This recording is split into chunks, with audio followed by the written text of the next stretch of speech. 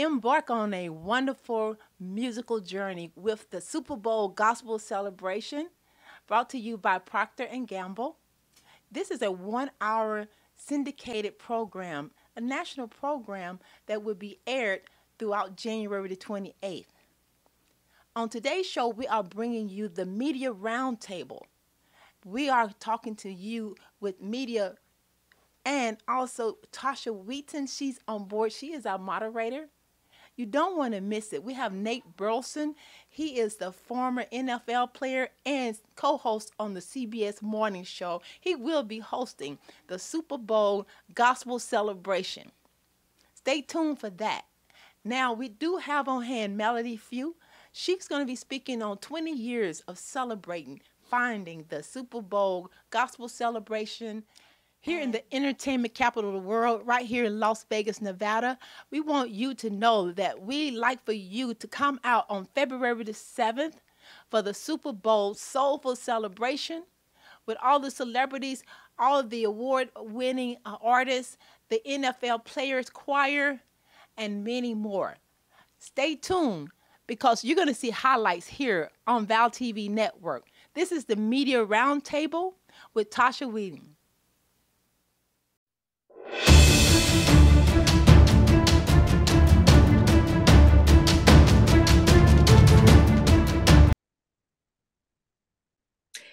Thank you once again. I want to begin this conference call, this media roundtable today, promoting the Best of Super Bowl Gospel Celebration, airing in national syndication currently all over the country. Started on the 24th of this month and will be going until January 28th. So first, I want to begin by introducing our incredible executive producer and founder, Miss Melanie Few, who has been carrying this vision that she birthed almost 25 years ago, throughout the NFL and really making an impactful presence for the kingdom of God. And so, Melanie, we'd love to have you just talk about the origins of the Super Bowl Gospel Celebration and what inspired you to begin on this journey. Thank you. Thank you so much, Tasha. And thank you to all the members of media who made time to participate today. Really appreciative. Just to give a little bit of background, I tell everybody how I came about, how God gave me the vision to do the Super Bowl Gospel Celebration was, I tell people in my before Christ days, right out of college, when I was partying real hard, I went to a Super Bowl, and I come from a family of ministers, and I couldn't understand why there was no faith-based program or faith-based initiative around Super Bowl. And so after that Super Bowl, this was like 1989, 90, I wrote the NFL. I started writing them saying I would love to do a Super Bowl event. And I'll tell people I got rejection letters for 7 years in a row.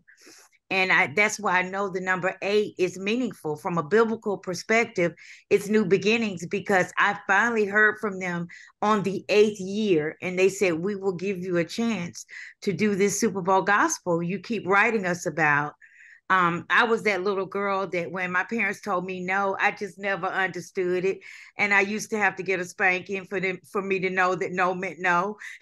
So that's how this really all came about. I'm so grateful. Over these years, we have grown. God has blessed this property. We started out airing and we started out airing on the Gospel Music Channel. Then we went on to be on BET for 8 years in a row, and have had portions of the show also show on Amazon Prime and on the Bounce Network. And for this 25th anniversary coming up, we will be on CBS, which is just a major milestone for our 25th anniversary. It's something we couldn't have even dreamed of. But God saw fit for us to be on the network that is actually carrying the game. And this is really brand new news, because this is all happening in the last couple of weeks. And so I just, like I said, I thank you all. This is this has been a faith walk and a faith journey. And I'm just grateful to be on this journey. And I tell you the truth, there's no way if the other people that you're going to see that will speak on this call, if it had not been for the love and the support of these people and many more, there's no way this particular initiative could have seen it to 25 years. And so I really want to take a moment and just thank all the folks that are on this call, but also people who have been a part of this journey over these last 25 years. I could not have done it alone. When music and football team up, it kicks off the ultimate TV inspiration celebration.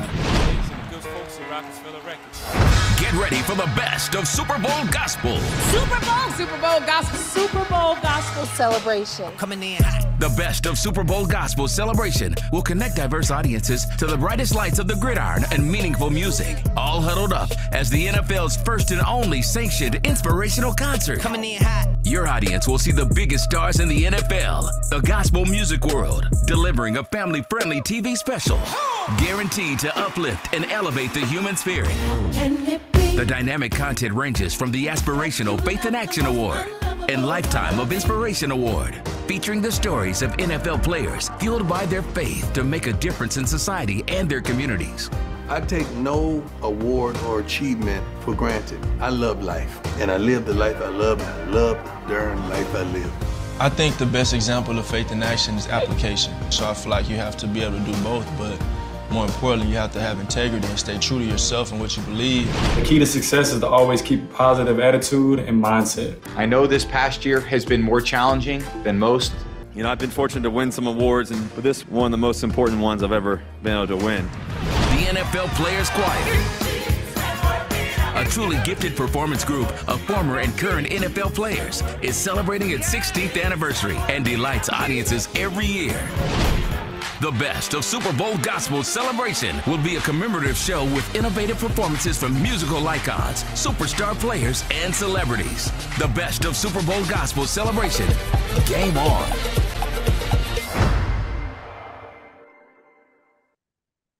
Thank you so much, Rochelle, for sharing that video. And now we are going to go to our incredible host. We could not be more fortunate to have such an incredible talent lead us through this journey of celebrating the last 24 years of Super Bowl gospel celebration. And that is the incomparable Nate Burleson, CBS sports analyst, co-host of CBS Mornings, and just all around amazing child of God. Mr. Nate Burleson. Well, thank you for that introduction. I am not worthy of all that praise, but I'll receive it. I was blessed and fortunate enough to be involved in this as an athlete who has anchored himself on his faith, his family, and of course, football. This is the great intersection of all of those things. And then you add in the music. We're talking the biggest artists, performers, speakers with the biggest testimonies. And that's offering that to the world, to the viewers.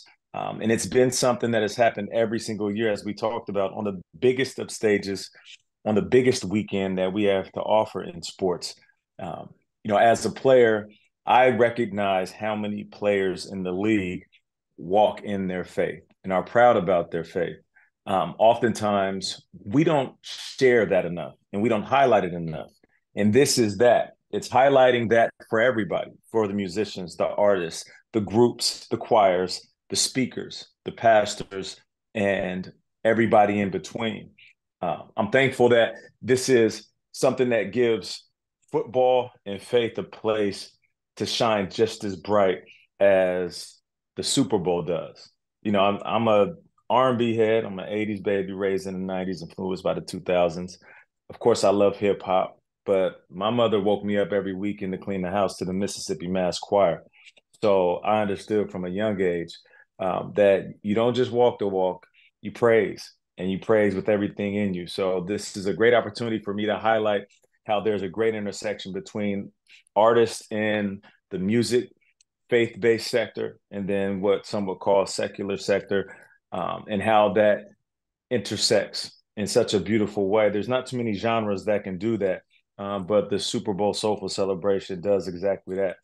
So we are here to do that, highlight the last 25 years. And by highlight, I want to continue to emphasize that word, because as we lead up to every sporting event, whether it's the World Series, the NBA Finals, Major League Baseball's playoffs, the NFL's playoffs and Super Bowl, a big boxing event, we always show highlights of the athletes.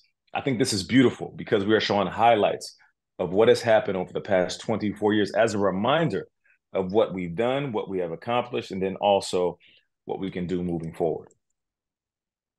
Incredible. Thank you so much for that well-stated overview, Nate. And now we're going to go to one of the brightest lights of the Super Bowl Gospel Celebration. The award-winning artist was giving powerhouse performances on this show, Miss Jacqueline Carr. Hello. Hi, Jacqueline. Can you just talk a little bit about what the experience of participating on the Super Bowl Gospel Celebration has meant to you and has been like for you? It's meant a whole lot to me. And I say that because when you can take Jesus to the marketplace and it's successful, everybody get a chance to witness this. It doesn't get any better than this. I think it's a beautiful experience.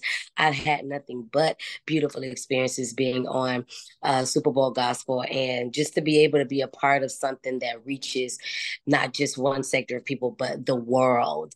And it's inspirational. It's encouraging, especially during everything that is going on, not just in the world, but in their very homes. But during that time when they can get football and they get some Jesus too, I think it's so beautiful. And I have just been blessed to be a part of something that is so amazing. Thank you, Jacqueline, and thank you for joining us today. Now we're going to hear from another player. The NFL Players Choir has truly been one of the gems of the Super Bowl Soulful celebration. I'm going to keep flipping back and forth because it was initially, the origins was Super Bowl Gospel Celebration. And so this special is about the best of that. But we have rebranded, and going forward, we will refer to the event and the show as the Super Bowl Soulful Celebration. So that said, for the past 16 years, one of the jewels in the crown of this event has been the NFL Players Choir performance. And so we're going to hear from one of the guys who has been probably on this journey the entire way since its inception, and that is Mr. Brian Scott, who, is one of the premier members of the choir and a former NFL player. Brian, may we hear from you? Happy Thursday, everyone. Yes, it is just an honor and a blessing to be here. I cannot believe it has been that long, 24 years. What? Can you believe it? I don't believe it. And the reason why I say that, so I'm telling my age, and Nate, you right there with me, sir. My rookie year was 2003. And that was my first time taking part in the Super Bowl at the time, Gospel Celebration, Super Soulful Celebration. And I remember it like it was yesterday. It was in Houston, and going up on stage and sharing the stage, first of all, with the artists that you grow up listening to. And, when I tell you, it was really music that brought me to the Lord and kept me there. And it's just such a huge part of my life, but I just can't believe it's been that long. So super excited for everything that has taken place and everything that's about to happen. But I know I can speak for the fellas on this. When the choir was formed about 16 years ago, it really was that safe space. We recreated a locker room, and it was that space for guys to be able to not just share their faith, but tell their testimony. And we understood, because a lot of times when we are together, like, we can't share to the world. People look at us as gladiators, but this was that space where we could open up and be very transparent. Share that testimony. When I tell you, the NFL Players Choir, it has saved lives, it has saved marriages, it has saved friendships. And so for that, we are beyond grateful for the vision of what it's been. Amen. Beautiful, beautiful. And so now it's our time to be interactive. And for those members of the media that are here with us, what I would like you to do next is raise your hand if you would like to ask a question. Sure. The name of the album is self-titled Jacqueline. And it's been 4 years since I recorded. And actually, the last time I believe I was on Super Bowl, I did You're Bigger. But this album right here, it's been 4 years since I've recorded one, and I just felt like it was time. During that time, I had the opportunity to kind of know like where I wanted to go and all of that, and also being okay with embracing the more that was in me, and not limiting myself to the full traditional thing. Just because that's what I've done, that doesn't mean that's all of who I am. And so this album, you get a few different styles. And I also collaborated on this album as well. Kirk Franklin, Tasha Cobbs, Leonard Blanca, Papa San, Elevation Rhythm. I'm missing a lot of people. Kier, Sheer Kelly, so many others. But anyway, it's I would have to say it's probably my favorite album yet. And again, the name of it is Jacqueline. Thank you, Jacqueline. And we cannot be more excited to learn more and hear more from this new project of yours. So with that said, we're going to go to our members of the media present, and we're going to call first on Chris Gunther, because I saw your hand up first. Chris, unmute and go with your question, please. Appreciate it. As always, Tasha, so great to see you, and hello to everyone. Thank you all for taking the brief time out. My question is going to be for Nate. Nate, you are somebody that is extremely well known in the sports world. You know, how are you able to make sure that you do not compromise your faith, especially with all the temptation that comes with your platform? That's a really good question. By the way, you're looking fly. I like the way you put appreciate together, it. my brother. Looking found good, out I looking was good. talking to you today. I'm like, well, brother, got to come correct. I appreciate that. Thank you. You know, that's a fantastic question, and it's not easy. I will say, the obstacles in my walk are just like everybody else's. It might just be that the mistakes that people in media make are magnified a little bit more because the eyes are on us. I've always felt like there's certain compromises you have to make. Maybe one in your relationship with your wife and your kids because you want everybody to get what they want. Maybe a little bit on the football field because you can't always get the football. As a wide receiver, quarterback has to throw it, the linemen have to block, and everybody else has to touch the ball too. But when it comes to work and using my platform, that's not a place I'm willing to compromise.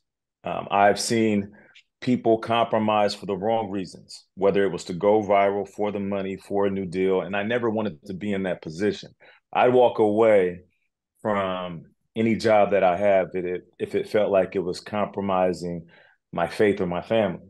And that's kind of what I stand on.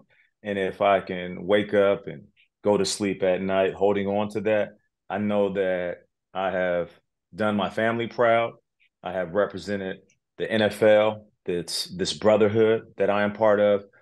But then also at the end of the day, when I'm done and I leave my footprints behind for others to walk in, I want to hit those pearly gates and I want him to say, my good and faithful servant, well done. So these are things that you have to constantly think about, especially in the space that I'm in.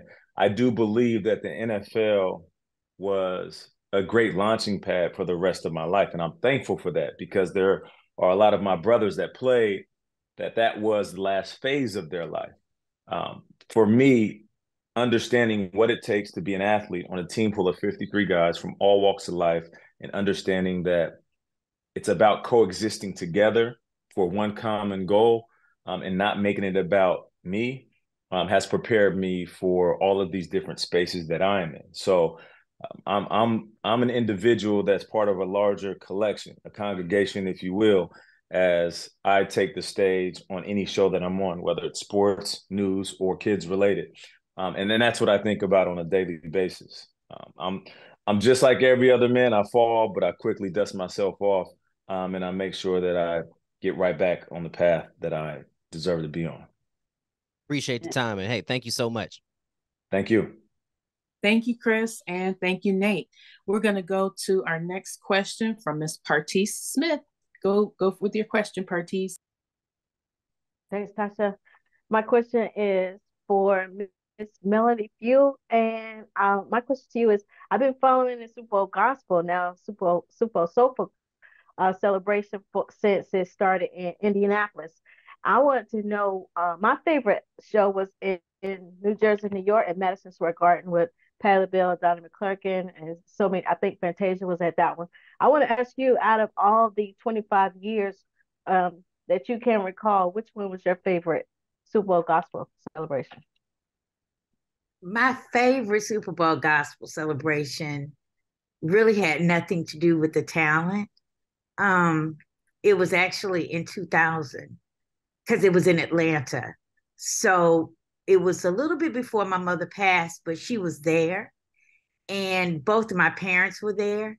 And it's interesting because, my parents came from a time where you get a regular job and you retire in 50 years and that's that. So they just like, what, we put this girl through college and what is she doing? This is crazy. And my father would say, girl, would you just go get your teacher's certificate and go sit down, Melanie? And we paid for your college degree. And it was like they didn't quite understand what I was doing. And I kept saying, this is my dream. And they both came in 2000. And the joy and the pride that was on their face, I honest to God can't even tell you who the talent was that year, because that's a moment I will always remember, the way they looked at me. And my mother told me later, she said, I was too fearful to go after the things I really wanted to do, because both of my parents were amazing and smart and brilliant. My mother was a school teacher and my father was president of the Atlanta Teachers Credit Union, but my mother was a creative. And she told me, she said, I'm looking at you different because you had the faith to debate your father and I with respect, but you went ahead on and picked up the mantle that you feel God had for you. And she said, I always wanted to do something different than what I'm doing, and I was too scared.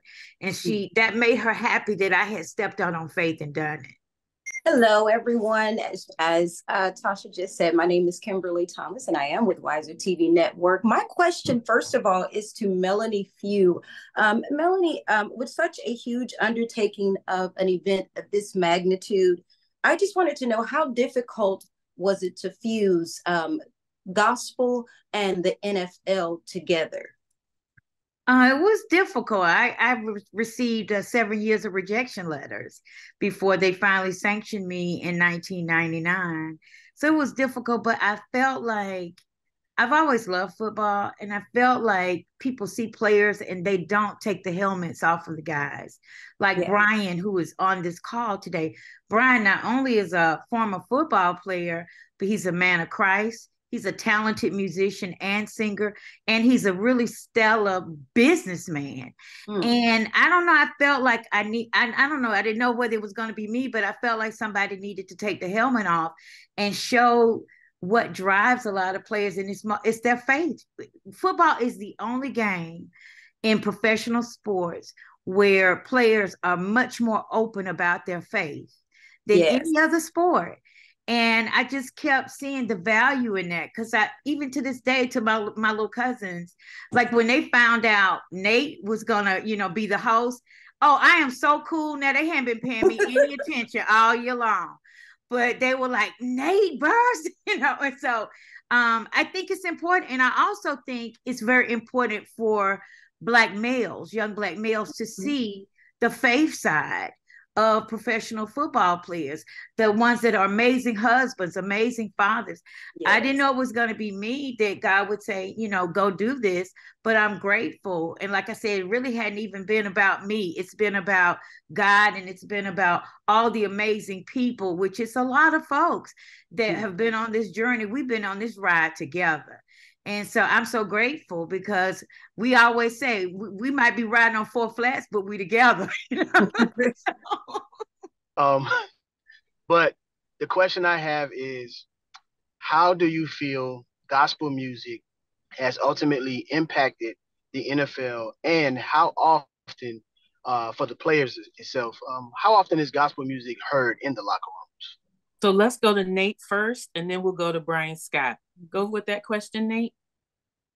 I feel like that doesn't get talked about enough, which is why the Super Bowl gospel, Super Bowl soulful celebration is important to remind people that there are players that walk in their faith and walk out loud. I would bet if you grabbed somebody's phone before the game where they play all their music on, you would find a rotation of all kind of music, right? You'd have hip hop, R&B, rock and roll, country, depending where you're at. But I guarantee you this, there is a gospel on majority of the guys' playlists. And we have a rotation throughout the week. You know, we have the Mondays and Tuesdays is dominated by guys from the South because guys from the South are always in the NFL on every team because they play good football down there. And then we also have something called White Boy Wednesdays, where whoever is a white boy that loves music, he's going to rock the ox and he's going to do his thing. But you will always have some type of gospel that works its way into the locker room, which is why I think it's important for people that watch this game and think it's just two brutes clacking helmets together. You have to realize we are always prayed up, whether it's during the week in the facility, before we eat, before the game, right before the game on the field, after the game as we huddle together and bow our heads after the long battle of a game against our so-called opponent or enemy. We come together and we pray. He hit the nail on the head. And, you know, Nate and I, we never played together, but how he was describing the locker room, it might as well have been the same locker room that I was in. Because yes, you would have guys, especially after training camp, getting through, man, we would have gospel rocking on those speakers. And I think Nate's correct where it is not talked about a lot. But when you think about how often we did, you know, how it was there. So during the week, yes, we would have Bible study. We would go over to guys' houses and have Bible study. And then when you traveled on a Saturday night, you would have your mass in your chapel, right? And then on Sunday, yes, you would get to the locker room. And before you go out there, it was prayer in the shower. And there were so many guys there. You're talking about 53 guys that we would pack out the shower where it would have to overflow into the restrooms, right? And so this was a every given Sunday. And then, like as Nate said, after the game, then you kneel down in the middle of the field and you pray with your opponent who, you know, you say you just went to war with, but it wasn't about the wins and the losses. It was just the covering of the protection because it is a very brutal sport and you don't know what the outcome is going to be on a physical standpoint, not so much on the scoreboard. So you're praying for that. You know, you want those arms of protection to be around you, the family, the coaches, and everything as you go on.